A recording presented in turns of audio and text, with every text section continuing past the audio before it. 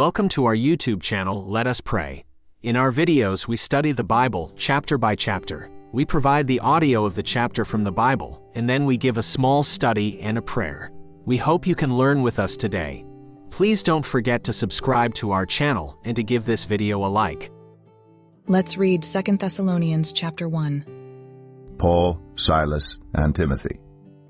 To the church of the Thessalonians in God our Father and the Lord Jesus Christ.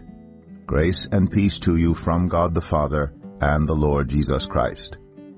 We ought always to thank God for you, brothers and sisters, and rightly so, because your faith is growing more and more, and the love all of you have for one another is increasing. Therefore, among God's churches we boast about your perseverance and faith in all the persecutions and trials you are enduring.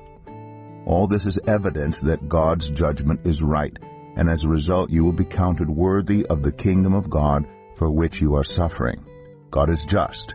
He will pay back trouble to those who trouble you, and give relief to you who are troubled, and to us as well.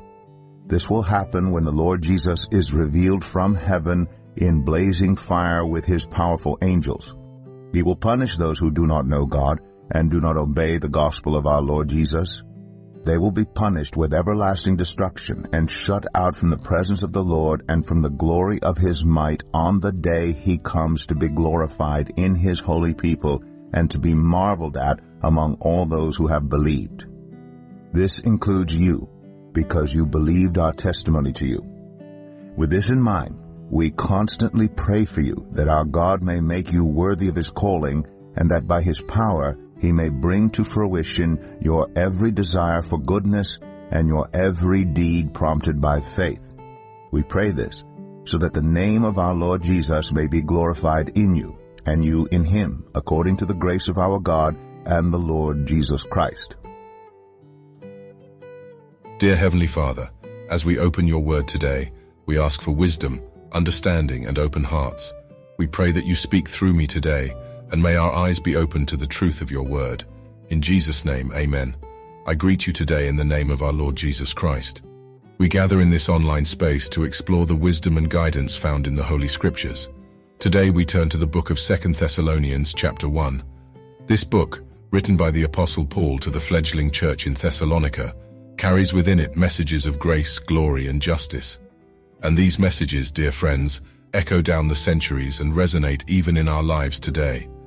In the opening verses, Paul expresses deep gratitude for the Thessalonians, commending their growing faith and increasing love, even in the middle of their tribulations.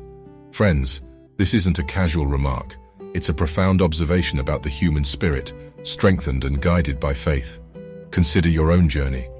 Recall those moments when you felt the weight of the world upon your shoulders, yet paradoxically, your faith and love expanded. Just like the Thessalonians, we too are capable of profound spiritual growth in the midst of trials. As we move further into the chapter, Paul speaks of God's just judgment.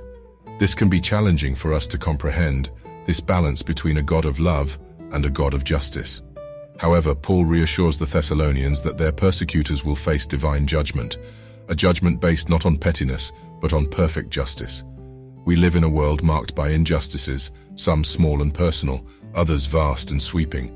When we face these injustices, it is comforting to remember that we worship a just God, who will bring every deed into the light. Finally, Paul prays for the Thessalonians, expressing his hope that they may live a life worthy of God's calling, a life that honors the name of Jesus. This, dear brothers and sisters, is not just a prayer for the Thessalonians, but also a prayer for us. Let us heed Paul's exhortation. Let's seek to live lives that reflect the grace and love we have received from our Lord Jesus.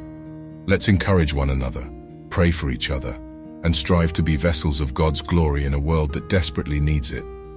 To wrap up, dear friends, the words of Paul to the Thessalonians ring true for us today. Like them, we face trials and tribulations. Like them, we strive to grow in faith and love. And like them, we can rest in the knowledge of God's perfect justice. We are called to live lives worthy of God's calling, lives that reflect his love, his grace, and his justice. It may not always be easy, but it is always worth it. As we go out into our daily lives, let's carry with us the messages of grace, glory, and justice that Paul wrote about so many centuries ago. Let us bow our heads in prayer. Dear God, We thank you for your word, for its truth, and for its relevance in our lives today. Help us to grow in faith and love, to trust in your justice, and to live lives that honor you. In Jesus' name, amen. May the peace of our Lord Jesus Christ be with you all. Go in peace to love and serve the Lord. Amen. Thank you for watching this video. We study the Bible chapter by chapter. Please don't forget to subscribe and to give this video a like. See you in the next video.